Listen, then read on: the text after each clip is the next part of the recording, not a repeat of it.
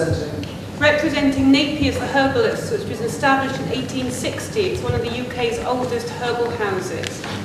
I'm a medical herbalist, and there are two sides to what I do. Part of what I do is seeing patients. Last year, our business saw 22,000 patients for one-on-one consultations with qualified practitioners.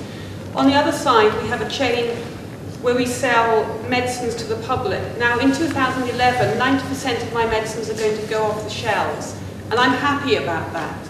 And the reason I'm happy about that is because I want people to come and see qualified practitioners. However, one thing really worries me. If we're not regulated, there's nowhere for my patients to go to be able to access the full range of medicines that they need.